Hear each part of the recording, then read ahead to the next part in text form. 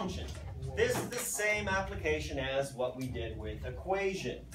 Once again, remember that with equations and functions, it's kind of the same thing. I wrote these with y so you can see the similarities here. We're looking for a couple things. 1, cannot have an exponent greater than 1. That would be a nonlinear function. Also, there's certain things. You have to be able to write it in slope-intercept form.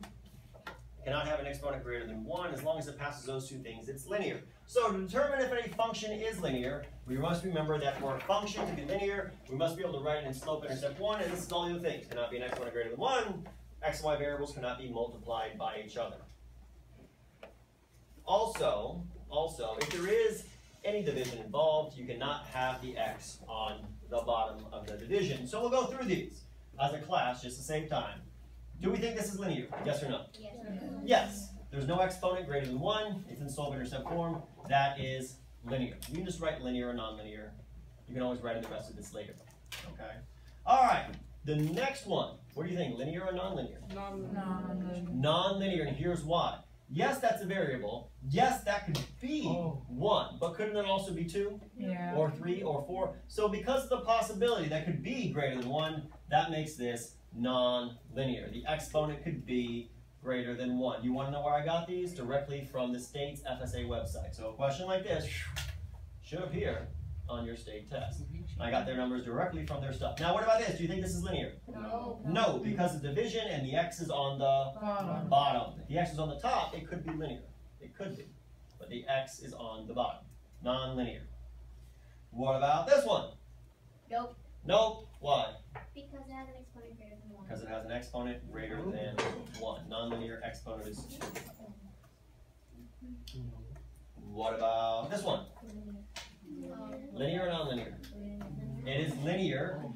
The y-intercept is 4, and then class, I want you to pause for a second and look up here. Looking at this equation, what is the slope for this? 1. No? 1.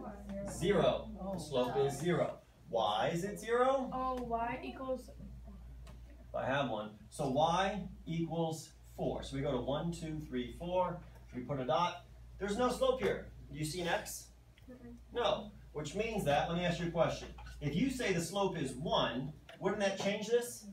But if I say the slope is 0, anything times 0 is equal to 0. That would cancel, and a 0 slope wouldn't change it. So we put a dot at y equals 4, and then it's just a horizontal line. Is that linear? Yeah. Yes, it's a straight line. It's horizontal, but it is in fact linear.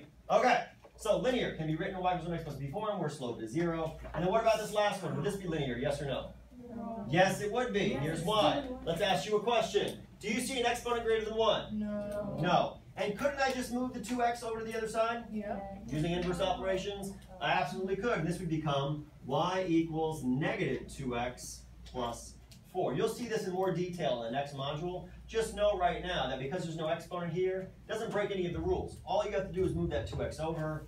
It can be rewritten in y equals mx plus b form. What's up? Why'd you change it to negative 2? Well, here's what happens. What you mean? Let's look at this. Let's go to 2x plus y is equal to, what was it, 4? Yeah. 4.